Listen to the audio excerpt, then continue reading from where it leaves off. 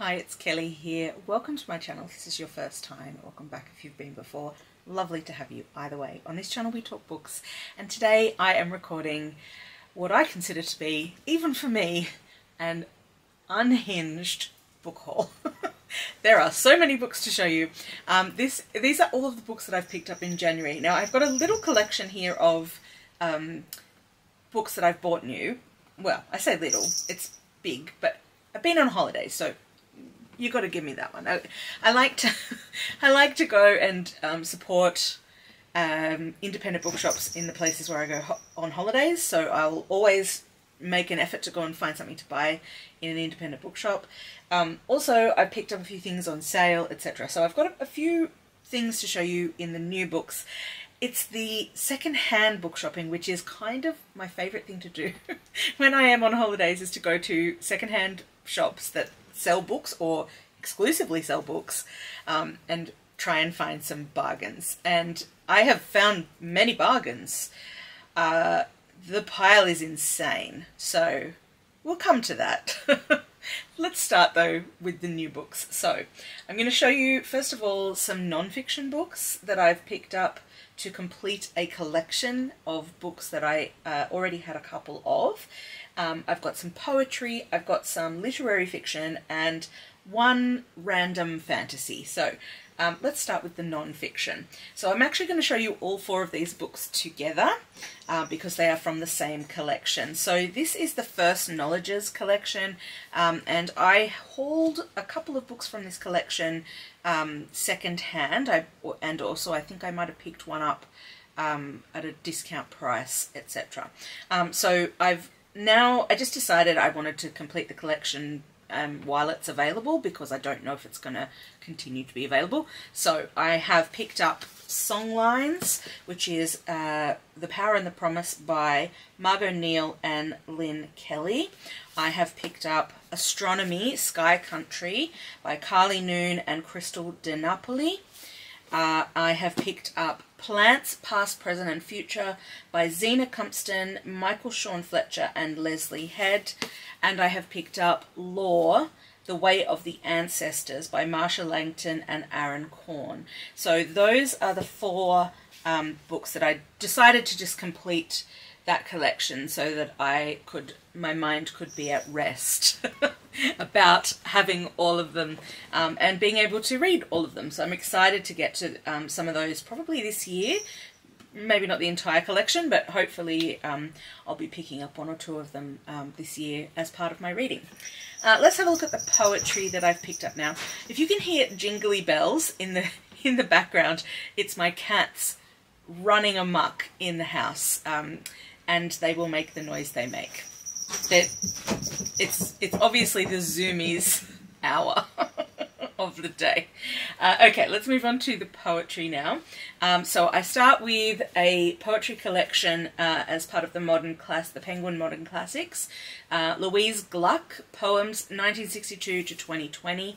I actually have not read that many poems by Louise Glück. Glück? I don't know how you say a word that has is it an umlaut over the U? Anyway, I don't know what that means for pronunciation, so I apologise. I'm just going to say Glück, because that is phonetically how it's spelled, but please let me know down in the comments if you know the correct pronunciation for this author's surname. So she is it says on the back here, she's a Nobel Prize winner, and this is 12 collections from her early Firstborn to the Myth-Making Averno and the Questing Faithful and Virtuous Knight. Together they immerse us in the artistry and vision of one of the world's greatest poets. So I think what happened was I read a poem by Louise Glück, and I was like, yeah, I like the style of this poem. And then I was like, I'll just pick up the collection. Didn't pay any attention to how big it was, and it turns out it is 696 pages of her poetry. So I don't know that this is a collection I'm going to sit and read the entirety of at any point, but you never know, maybe I will. I think it's probably more one that I'll dip in and out of. So you probably won't see me doing a wrap-up of this poetry collection on this channel, just because it's so huge. And like, that's a lot of poetry from one poet to consume in one sitting, you know what I mean? Or like consume in a run. I'm probably more likely to kind of pick and choose with a collection this big. So that one I'm excited about, but also a little bit daunted by. The other poetry collection I picked up was this one, The Body Country by Susie Anderson. I can't remember where I heard about this one. I think I might have even just seen it in a book catalogue, and it just sounded really interesting to me. I believe this author is an Aboriginal person. Yes, they are. So Wurgaya and Wemba Wemba are the nations that this poet is from. So she captures profound meaning in moments that often slip through the cracks, from the shape of a mouth as it says goodbye, and the colour of the sky as you fall in love, to the smell of fire on the wind and the movement of ants before rain. Though through lyrical prose and poetic musings, Susie asks us to consider the physical self as a container for all our experience and how it relates to First Nations understanding of country. So this just sounded really interesting to me, and I believe this was one of the ones that I picked up in an independent bookshop while I was shopping during the holidays. So I'm really glad to now have this in my poetry collection, and this is one, given its smaller size, that I would more likely read in one go. So this is only 95 pages, so that's much more manageable than over 600. So those are the poetry. Let's move on now to the literary fiction. So I've picked up a couple of these. One just turned up randomly. I ordered this book so long ago, and I've been getting messages periodically being like, sorry, we don't know what's going on. We're, you know, trying to get this book to you. We'll give you an update of when it's going to come. No update, just turned up. And it's probably been about, I don't know, 6 months. just waiting, and then just randomly one day it turns up. And that book is Riambel by Priya Hein. Who is the person I have been hearing talking about this?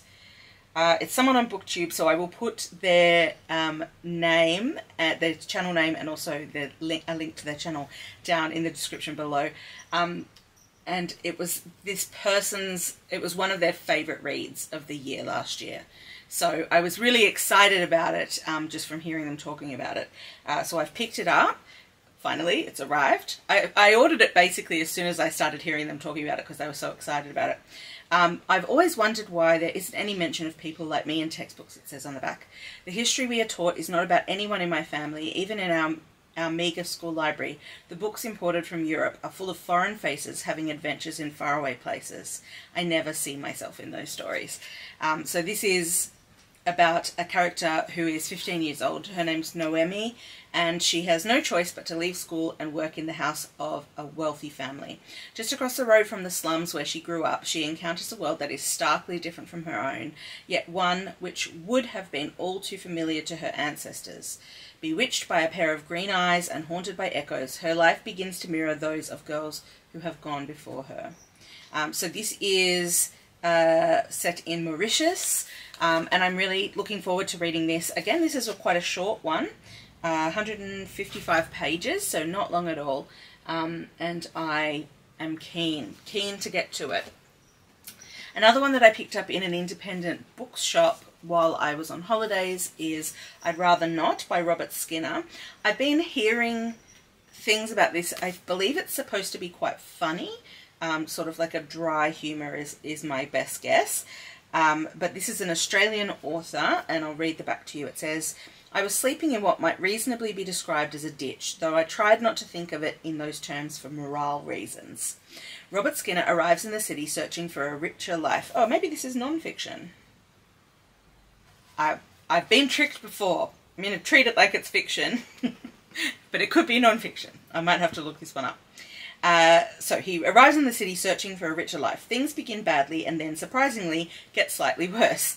Pretty soon he's sleeping rough and trying to run a literary magazine out of a dog park. His quest for meaning keeps being thwarted by endless jobs, beagles, house parties, ill-advised love affairs, camel trips, and bureaucratic entanglements. Sometimes the book catches the spirit of the times. I'd Rather Not is about work, escape, and that's something more we all need. This sounds amazing. So yeah, excited about this. I will have to look up and see if this is fiction or non-fiction. But Annabelle Crabb, who is someone who I really love, she's a political journalist.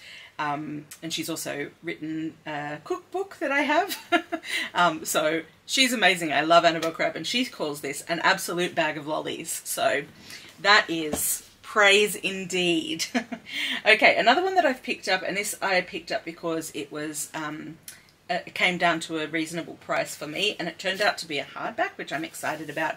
I ordered this one online. Is Salonika Burning by Gail Jones. I genuinely cannot remember who I heard talking about this one, but it has been on my wish list for a while, so I must have heard someone talking about it and then popped it onto the wish list. But this one is set in Macedonia, 1917. The great city of Salonika is engulfed by fire as all of Europe is ravaged by war. Amid the destruction are those who have come from the front lines to heal: surgeons, ambulance drivers, nurses, orderlies, and other volunteers. 4 of them, Stella, Olive, Grace, and Stanley, are at the centre of Gail Jones's extraordinary new novel, which takes its inspiration from the wartime experiences of Australians Miles Franklin and Olive King, and British painters Grace Palethorpe and Stanley Spencer. In Jones's imagination, these 4 lives intertwine and change, each compelled by the desire to create something meaningful in the ruins of a broken world. Immersive and gripping, Salonika Burning illuminates not only the devastation of war, but also the vast social upheaval of the times. It shows Gail Jones to be at the height of her powers. I'm really excited for this. Yeah, especially given that it's been sitting on my wish list for such a long time. I'm really pleased that I now have it in my hot little hands. Okay, 2 more books to show you now. One more literary fiction. That is Sunbirds by Miranda Riwoe. I think I saw this one in just in a catalogue and had kind of clocked it as one I was interested in, but I picked it up in an independent bookshop while I was away on holidays. So this one is set in Indonesia. So it's 1941, West Java. Love and revolution are in the air and war is on its way. Shortly before the Japanese invade, the Van Horn family throws their famous Sinterklaas party at their tea plantation. One of their guests, I don't know how to say this name, it's a Dutch name, M-A-T-T-I-J-S, Mattie? Anyway, that person, a Dutch pilot, hopes to forge a future in the Dutch East Indies, possibly with the family's daughter, Anna. But she is torn between her dreams of Holland and her desire to belong. Meanwhile, the housekeeper, Dia, keenly observes the goings-on around the plantation, wondering how much to tell her freedom-fighting brother. When the Japanese forces finally arrive on Java's doorstep, they all have to make decisions that will affect the rest of their lives, especially those who must evacuate to Australia. Sunbirds depicts the intricate web of identities and loyalties created by war and imperialism, and the heartbreaking compromises that so often ensue. Sounds a little connected to the last one. So that's exciting, and I'm really keen to read this one. The cover is also absolutely stunning. So well done to the people who designed the cover. The last new book I have to show you is this one. This is the fantasy I alluded to earlier. It's called Half Sick of Shadows by Laura Sebastian. And I believe I picked this one up on sale. And that's why I picked it up. It's a bit random. I hadn't heard of it before. I saw it on the sale. I read the synopsis and it sounded good. So, the Lady of Shalott reclaims her story in this bold feminist reimagining of the Arthurian myth from the New York Times bestselling author of Ash Princess, which I have not heard of. Apologies to this author. Everyone knows the legend of Arthur destined to be a king, of the beautiful Guinevere who will betray him with his most loyal knight Lancelot, of the bitter sorceress Morgana who will turn against them all. But Elaine alone carries the burden of knowing what is to come, for Elaine of Shalott is cursed to see the future. On the mystical Isle of Avalon, Elaine runs free and learns of the ancient prophecies surrounding her and her friends. Countless possibilities, almost all of them tragic. When their future comes to claim them, Elaine, Guinevere, Lancelot and Morgana accompany Arthur to take his throne in stifling Camelot, where magic is outlawed, The rules of society chain them, and enemies are everywhere.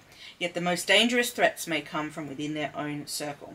As visions are fulfilled and an inevitable fate closes in, Elaine must decide how far she will go to change destiny and what she is willing to sacrifice along the way. It just sounds great. I'm really into the Arthurian stories at the moment. I've just read Perilous Times, which I loved, and so which is based on Arthurian legend, but in the modern day. So really kind of like it's in my brain right now. So when I saw this, I was like, yes, I am gonna get that. So I'm excited about that. Okay, so those are the new books that I have purchased in the month of January. Let's now turn our attention to the second-hand books, the unhinged pile that is towering next to me. Okay, let's start with the non-fiction books in this collection, which is unhinged. I've just counted the total number of books that I am presenting to you today. There are 11 in the new books section.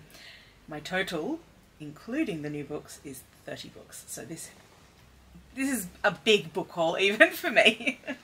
And I can do a big book haul. Okay, let's talk about the non-fiction now. The first one is This Much Is True by Miriam Margolyes. This is a memoir written by the lovely Miriam. This one I got for free in a little free library, so I was very excited to pick that one up. And yeah, that was a good find, I feel. The next non-fiction book that I picked up, again, I think I may have gotten this one in a little free library. But it's The Golden Maze, a biography of Prague by Richard Fidler. I've not read Richard Fidler, but I own now several of his books. This, I think, well, I say several, 2, including this one. I own another of his books called Sagaland, which I've spoken about before, that came really highly recommended by somebody. So I'm kind of keen to get into his writing, but his books are all gigantic. So yeah, anyway, I think I picked this one up in a little free library as well. So this was a really, really good find. Let me see how many pages this is. 580 pages. So it's a big one. But yeah, I'm really excited to now have this one. It's one that I've sort of had my eye on for some time. So to find a free copy was pretty amazing. Another non-fiction one that I've picked up is this one, Where Song Began by Tim Lowe, Australia's Birds and How They Changed the World. I bought a copy of this book for my mum because she's really into birds, and I just was super interested in it. I haven't gone back to borrow it back off her, and then I just found this copy, so, and just for a couple of bucks, so I was pretty pleased about that. Oh, it has colour pictures in the middle. That's exciting. It has a whole section of pictures of Australian birds. So yeah, exciting, very exciting to have this now in my collection as well. So I'll be able to pick this one up. Let me see how many pages it is. There's a bibliography and an index at the back and notes. So getting to the actual book itself. My. Okay, not too bad. So this is about 318 pages of text, not including all of the appendices at the end. So yeah, excited about that one. And the other non-fiction book I've picked up is this one, The Immortal Life of Henrietta Lacks by Rebecca Skloot. Who did I hear speaking about this? If I can remember, I'll pop it up on the screen and link to the channel below. The person who was speaking about it didn't particularly like this book, but the story was really fascinating. So that's the reason I've picked this up, because I'm fascinated by this story. So Henrietta Lacks is a woman who has been virtually unknown for decades, but she was a poor southern tobacco farmer whose cancer cells, taken without her knowledge, became one of the most important tools in medicine. The first immortal human tissue grown in culture, HeLa cells, H-E-L-A, Henrietta Lacks, were vital for developing the polio vaccine, uncovered uncovering secrets of cancer, viruses, and the effects of the atom bomb, helped to lead to important advances like in vitro fertilization, cloning, and gene mapping, and have been bought and sold by the billions. So this is sort of talking about what her cells have been used for, but also this kind of checks in with her family when they discovered that this had happened, and sort of like the fallout from that, because they've, you know, taken her cells without her knowledge, and her, you know, those cells have lived on after she's passed away, and sort of what the kind of moral aspect of that story is. So that's a really fascinating story to me, and I'm really interested to read about it. But yeah, I don't believe that the person who I saw talking about this book was recommending the book per se, but just the story itself. So yeah, excited about that one. I've got a couple more books now. I'm just going to pop that pile over here. I'm just trying to manage this unruly stack. Okay, so next I've got a poetry collection, and that is Classic Australian Poems, edited by Christopher Cheng, illustrated by Gregory Rogers. So this is potentially for children. The images definitely kind of give that impression. But yeah, I'm interested to sort of read these. I know some of them I will have read before, but others, like Clancy of the Overflow, I've read before. Potentially more. But yeah, I'm just interested to see what they consider to be classics, and to read through these poems, because I think it's important to kind of know your cultural heritage, as it were, in terms of poetry. So that's that one. Then I've got a couple of kids books, or, you know, not YA, but sort of a middle grade, I guess. So the first one is this, which is the second book in the Enola Holmes mystery series. I've read the first one and I quite enjoyed it, and I found this one secondhand. So this is The Case of the Left-Handed Lady by Nancy Springer. So I'm keen to read that second book in that collection. This one is The Wolf Wilder by Catherine Rundell, and I have a feeling that this one might be one I've actually already read but didn't have a copy of. It says, Theo could not remember a time when she had not known and loved the wolves. It was impossible not to love them. She could howl, her mother used to say, before she could talk. Wolves made sense to her. Wolves, Theo thought, were one of the few things worth dying for. This is the book I'm thinking of. I have actually already read this. Yeah, I think I have actually. And I really enjoyed it. So yeah, this is exciting to now have quite a lovely copy of it. And to have found it secondhand for $4. Bargain. I've also picked up this one, which is His Name Was Walter by Emily Rodda. Emily Rodda is a prolific Australian middle grade writer, and she also, I think, has done a bit of YA, but mostly middle grade is kind of where she does her things. So this one is, on the back it says, Once upon a time in a dark city far away, there lived a boy called Walter who had nothing but his name to call his own. The handwritten book, with its strangely vivid illustrations, has been hidden in the old house for a long, long time. Tonight, 4 students and their teacher will find it.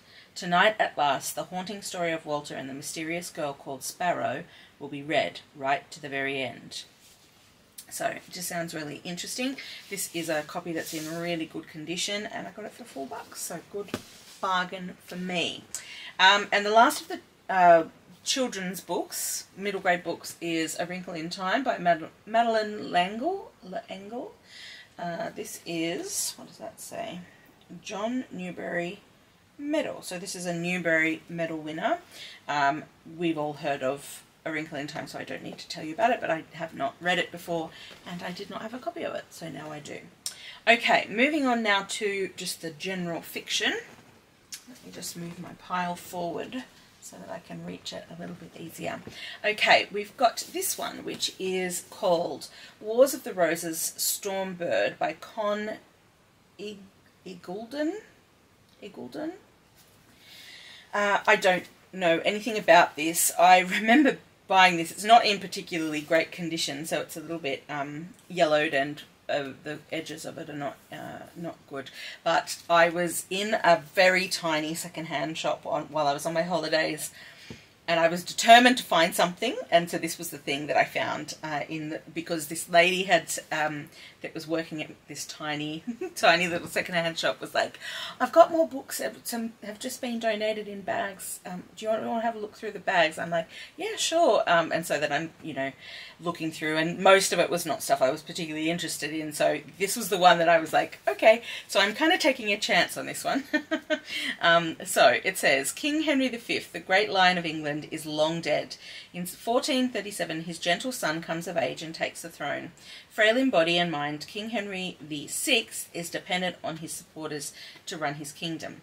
Richard, Duke of York, however, believes that without a strong king, England will fall. His fears seem justified as English power comes under threat from France, and discontent and rebellion spread at home.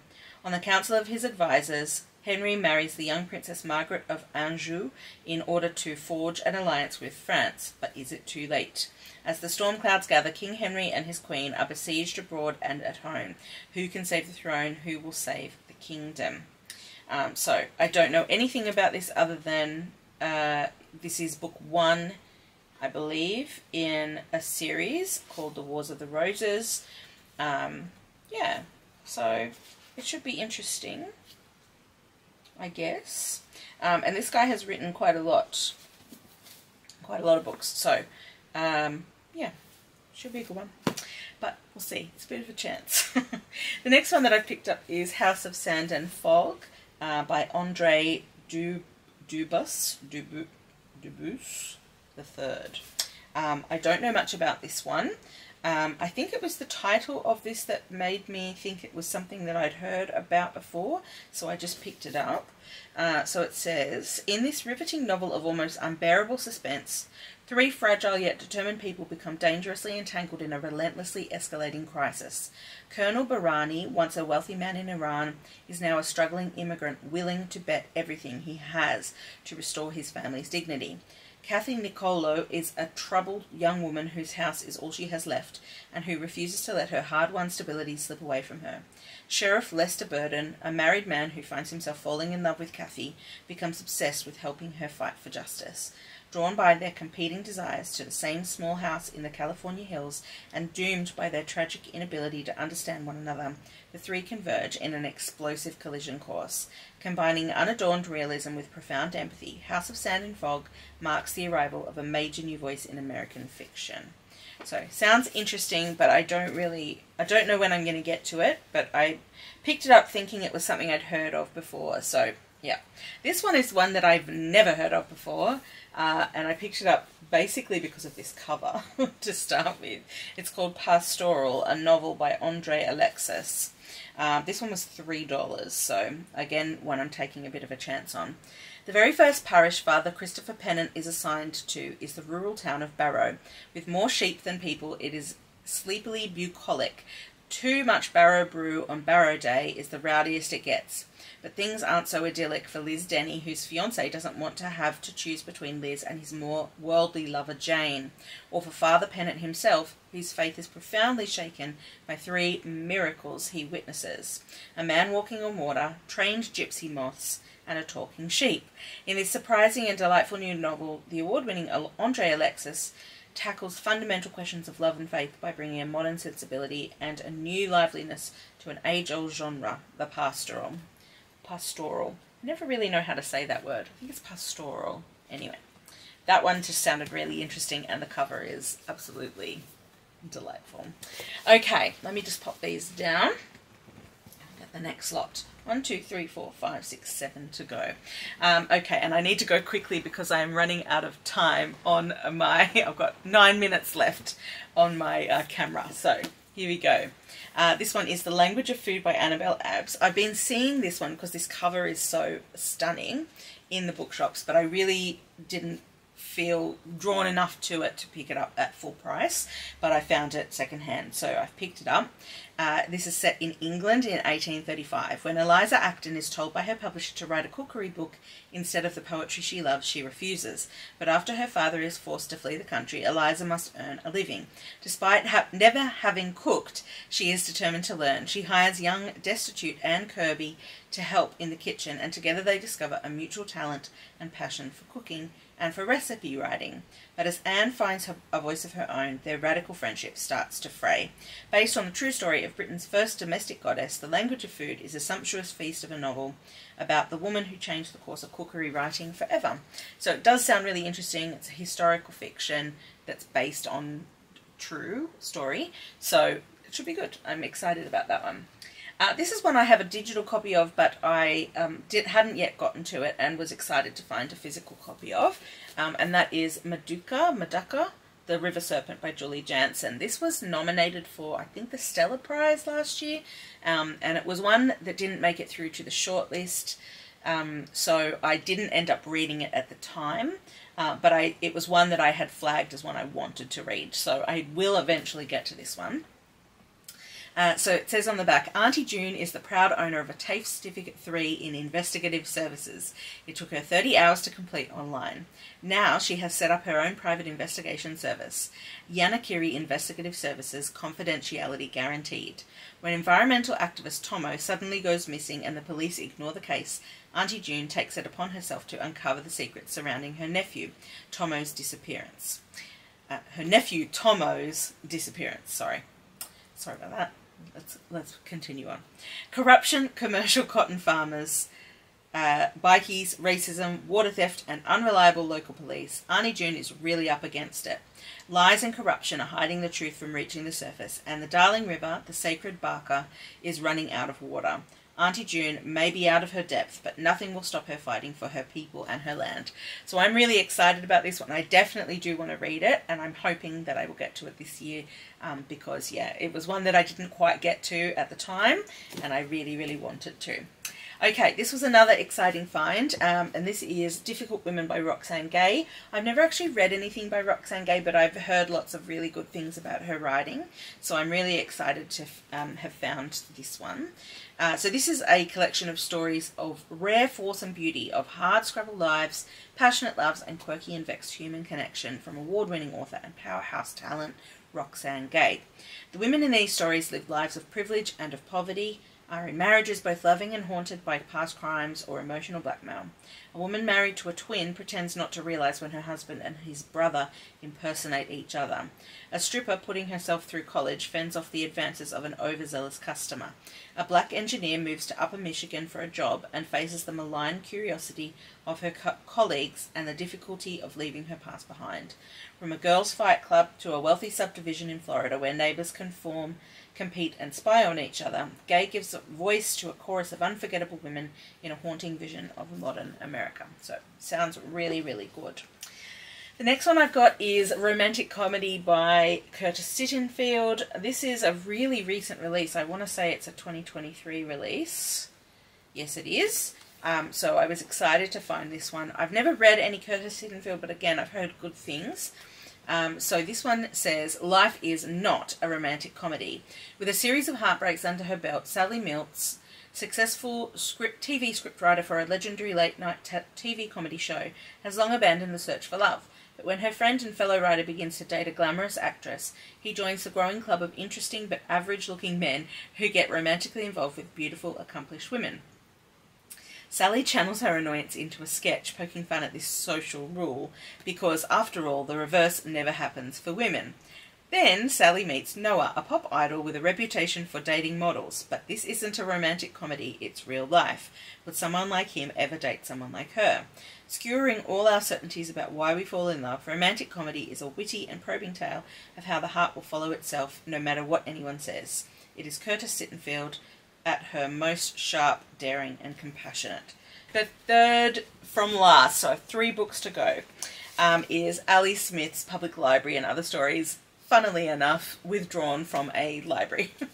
And it is the Kiama Public Library, which it has one of these. So exciting. It looks like it has only been borrowed one time, but perhaps that was, yeah, anyway, in 28th of February 2017. So anyway, this one says, why are books in all their forms so very powerful? What do the books we've read over our lives, our own personal libraries, make of us? What does the unravelling of our tradition of public libraries, so hard won but now in jeopardy, say about us?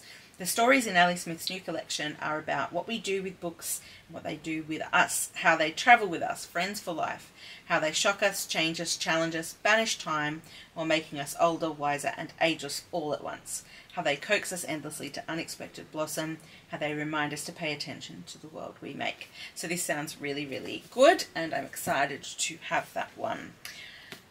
Kate Richards' Fusion is another one I picked up. Again, this one was only $3, so bargain. Forever entwined, Sea and Serene live isolated in the Australian alpine wilderness together with Wren, the young man who helps care for them. Each has found peace in this wild, fierce landscape, and they live in harmony, largely self-sufficient. One day, Wren discovers a woman on the road nearby, badly injured and unconscious. He brings her back to the cottage. He and the twins nurse her back to health. But the arrival of this outsider shatters the dynamic within, with unforeseen consequences. Lyrical and poetic, Fusion is a unique and haunting modern Gothic tale that has at its heart questions of selfhood, dependency, difference, and love. It is the compelling first novel by the award-winning author of Madness, a memoir. So this sounds really good. It's actually been, I've had a digital copy of this for some time and I haven't gotten to it, but I feel now that I have this physical copy, I will get to it much sooner. Okay, last one is Joan by Catherine J. Chen. I've been hearing things about this one and I'm excited about it. Girl, Warrior, Heretic, Saint? Question mark. France is mired in a losing war against England. Its people are starving. Its king is in hiding. Yet out of the chaos, an unlikely heroine emerges. Reckless, steel-willed, and brilliant, Joan has survived a childhood steeped in both joy and violence to claim an extraordinary and fragile position at the head of the French army. But the battlefield and the royal court are full of dangers, and Joan finds herself under suspicion from all sides, as well as under threat from her own ambition. With unforgettably vivid characters and propulsive storytelling, Joan is a thrilling epic, a triumph of historical fiction, and a feminist celebration of one remarkable and remarkably real woman who left an indelible mark on history. So, excited about that one. Okay, that is it. That is the haul. So many books, so many books, but excited to have all of these now in my collection, and excited to hear down in the comments if you've read any of them. If you think I should put them up to the top of my TBR, please let me know. I'd love to hear down in the comments as well if you have found any exciting new things while out shopping, especially secondhand shopping, because that's always the fun hunt, isn't it? Okay, thanks for watching guys, and I will catch you on the next one. Bye!